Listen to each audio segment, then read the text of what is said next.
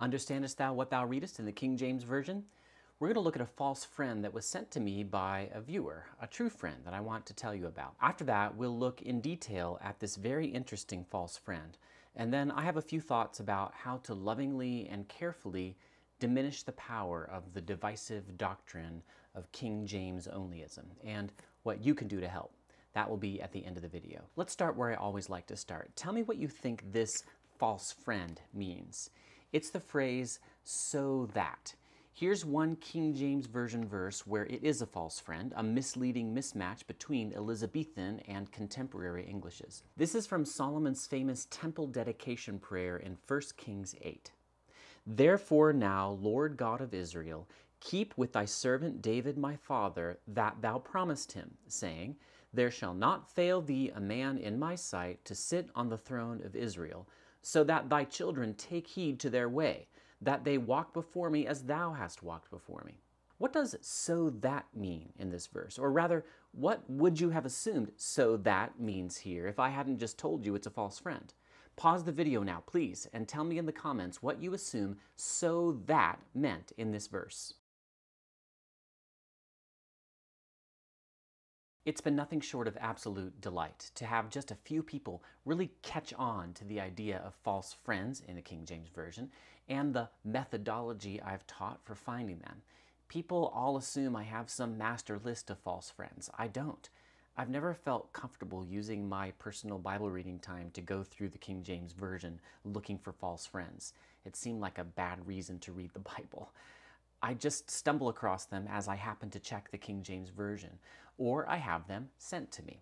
This one in this video was sent to me by an especially important friend. I had never noticed it until he sent it. A few years ago, I picked up this friend somehow on Goodreads, the social media network for readers. I didn't know him personally. He also contacted me through my blog to ask me a question if I remember right, so I took a look at the books that he'd been reading on Goodreads. They were excellent.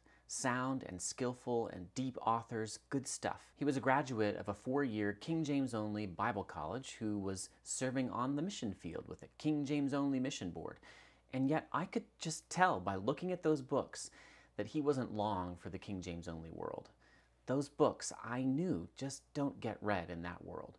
We had already hit it off well enough that I told him this. You aren't going to last within King James Onlyism, I said. Sure enough, the time came soon when I had to help my friend through the pain and difficulty of honoring and loving his friends and teachers while rejecting their most beloved distinctive doctrine, KJV-Onlyism. He showed no bitterness at any point that I could detect, and this is a theme among the many people I've talked to who've left King James Onlyism. I've been amazed at this. They have been grateful to the Lord for the good they received at KJV-only churches and institutions, as I am. But they have had to leave King James Onlyism behind because it is not taught in Scripture. A major theme of my counsel to these young men, and they're always men under the age of 40, is that they should indeed show no bitterness, but trust the goodness of God in their life stories. And here's something I've often seen in these men. They were given some genuinely good things within King James Onlyism, things to be grateful for, like a zeal for evangelism and for the holiness without which none of us will see the Lord. They were made to memorize lots of verses. They read their Bibles. They were kept away from life-harming temptations. They stayed sexually pure, and they married faithful wives. But their time studying at King James Only institutions usually also kept them from some good things, especially advanced study in Greek and Hebrew. That's because those schools typically do not encourage students to go on to seminary where you can really dig into those languages. But the good was still there. This particular young man really distinguished himself for his thoughtfulness, grace, and diligence. We've become good friends, and I hope to meet him in person someday. I started to pray for him as I saw that his departure from King James Onlyism was imminent. I never encourage people to stay within KJV-only institutions if they've come by God's grace to know better. My own pastor growing up often pointed to Proverbs 11:3. The integrity of the upright guides them, but the crookedness of the treacherous destroys them. It isn't right to pretend to be King James only in order to keep your job. At the very least, I tell these young men, they must speak to their leadership and tell them where they're at. My friend did this at the right time and in the right way. The Lord allowed him an honorable discharge without personal conflict. I've got people watching my videos who want that kind of honorable discharge from King James Onlyism. And I've asked this godly, wise, and careful friend of mine to help me help you. If indeed you need outside advice for how to leave King James Onlyism in a godly and not a bitter, disaffected way, talk to me. Contact me through my blog contact form. I'm praying for you, and I can help you as I have helped others. Now on to today's false friend. This true friend of mine noticed one day that there was a place in the King James that said, "so that," where the Christian Standard Bible had something very different. Kind of the opposite, in fact. For that verse that I already read from Solomon's temple dedication prayer, the Christian Standard Bible says this: "Therefore, Lord God of Israel, keep what you promised to your servant, my father David. You will never fail to have a man to sit before me on the throne of Israel, if only," and this is where the King James has "so that," "if only your sons take care to walk before me as you have walked before me." And that's step one in my false friends process. We've noticed that another English translation has something rather different from the King James Version. The King James appears to make living holy lives the result of God's choice of David's line to sit on the throne. He chose them so that they would lead holy lives.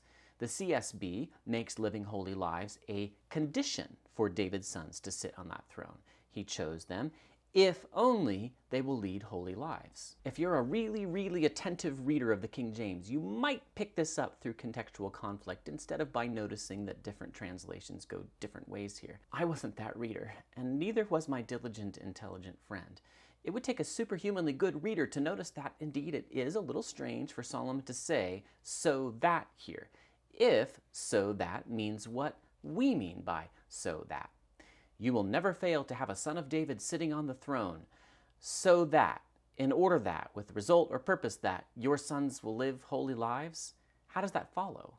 It didn't in fact follow. The sons of David did not live holy lives, and they had to be cast from that throne. The Son of David now sits on it, but only because he's divine and undid the failures of all his merely human predecessors. Okay, so step 2 of my process is to look up the original language words in a responsible lexicon. We'll turn to the Old Testament equivalent of BDAG, the top Old Testament lexicon, Halot, the Hebrew and Aramaic lexicon of the Old Testament. This is one of the more difficult reference works I own. I'm more of a New Testament Greek guy than an Old Testament Hebrew guy, but I tunneled through the entry on this 2-word phrase, which is rock-im, and this is what Halot says it means. Given that, if only. They give 3 example verses, one of which is this verse that we've been looking at in 1 Kings 8 from Solomon's temple dedication prayer. Let's look at the other 2 examples for some help. The first is in Deuteronomy 15, 4-5. We'll actually look at the King James Version here. "There shall be no poor among you, for the Lord shall greatly bless thee in the land which the Lord thy God giveth thee for an inheritance to possess it. Only if thou carefully hearken unto the voice of the Lord thy God, to observe to do all these commandments which I command thee this day." That's how the King James translators translate this Hebrew phrase, "only if." And clearly that's what it has to mean. Carefully hearkening to God's voice and observing all his commandments is the condition for retaining title to their God-given land. 2 Kings 21:8 is pretty much exactly the same. "Neither will I make the feet of Israel move any more out of the land which I gave their fathers, only if they will observe to do according to all that I have commanded them."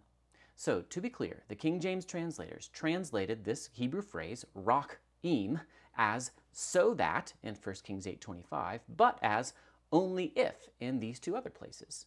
To be even clearer, as usual, I think they made no error, but it remains for me to explain how that could be the case when "if only" and "so that" might seem to be opposites, as indeed in our English they are. Step 3 in our process is to look up the English words in a contemporary dictionary. Merriam-Webster says that "so that" now means what "that" means in sense 2A1. Follow me. Expressing purpose or desired result. And they give this example sentence from W.B. Yeats: "Cutting down expenses that her son might inherit an unencumbered estate." The American Heritage Dictionary also says that the phrase means "with the result or purpose or consequence that such and such will occur." The New Oxford American Dictionary that comes on every Mac also gives "with the result that." This is precisely what I expected. It's the only way I've ever used or heard the phrase, so that. It's the only way you have ever used or heard the phrase too. So let's go to step 4 and look up the phrase in the Oxford English Dictionary, my beloved OED. It most certainly records the same sense for this phrase that we saw in our contemporary English dictionaries, the ones that describe our language as it is now. The OED says that the phrase can denote result or logical consequence. It says that it is equivalent to in order that. And it says that this use of the phrase is very, very old, going back to the Old English days. It cites Beowulf, in fact. English speakers have been saying so that to indicate result or purpose for a long, long time.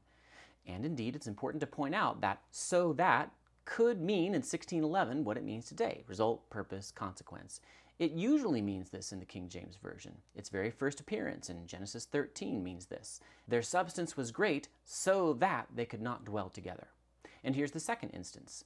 I will make thy seed as the dust of the earth, so that, if a man can number the dust of the earth, then shall thy seed also be numbered.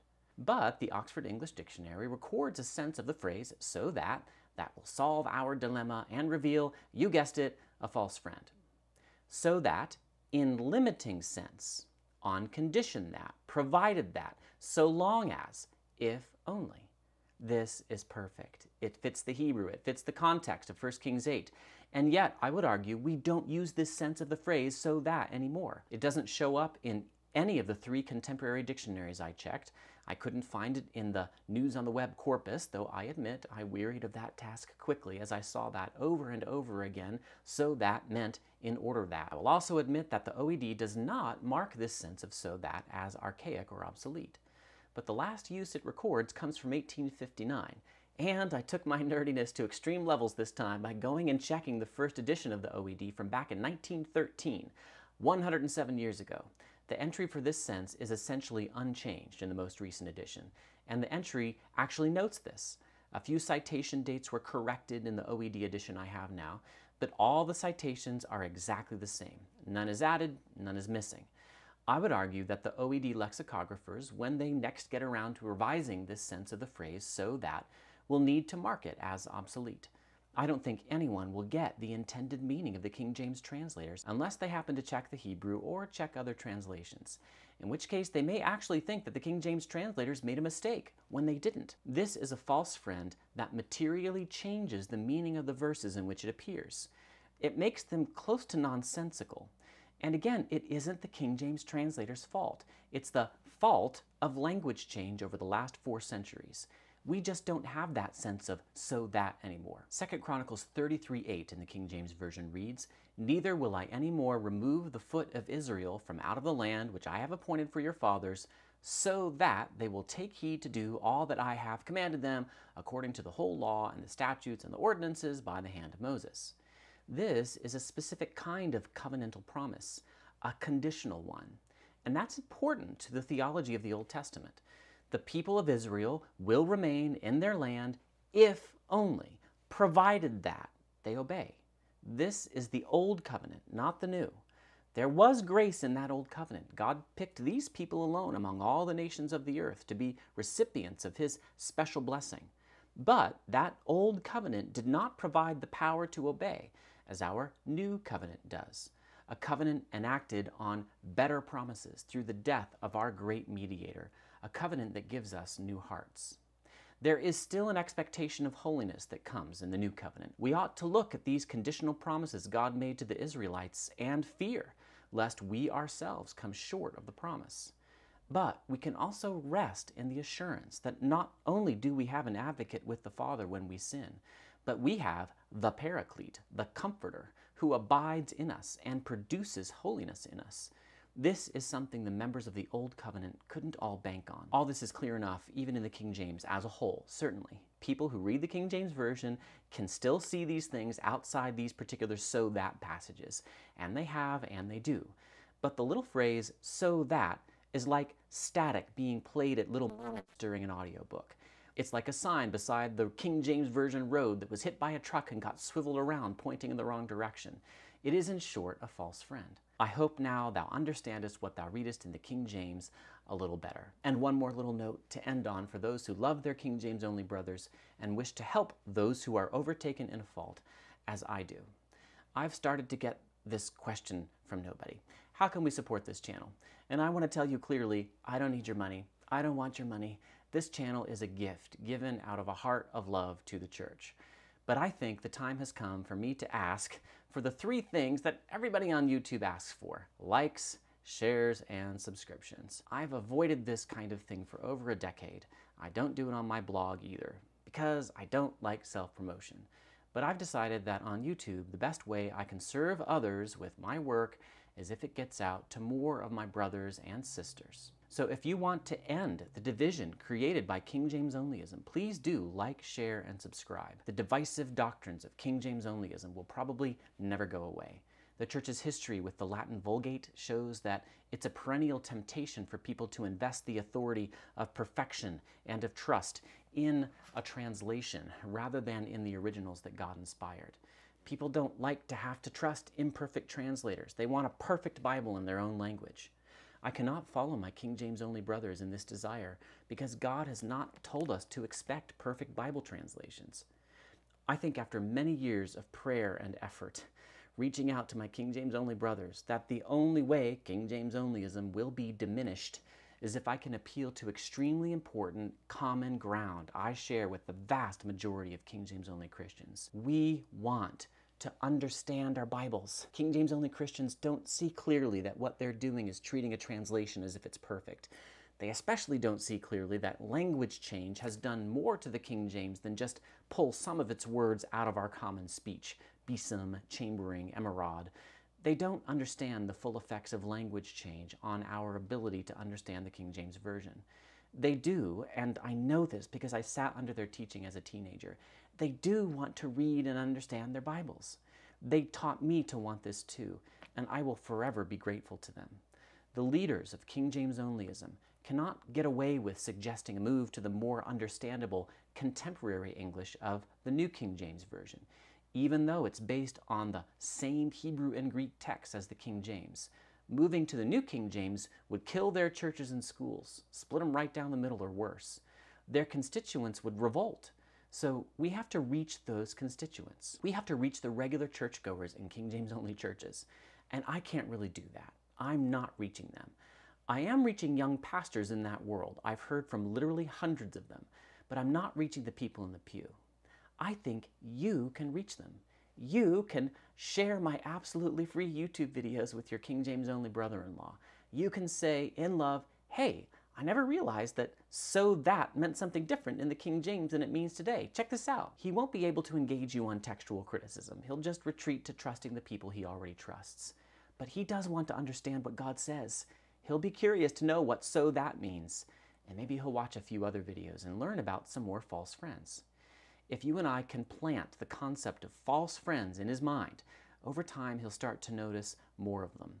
The edifice of King James onlyism, the edifice that walls him off from you and the rest of conservative Christianity, will shake a little, and I pray it will one day fall, so that we can have unity again with our erring brothers. If only, if only.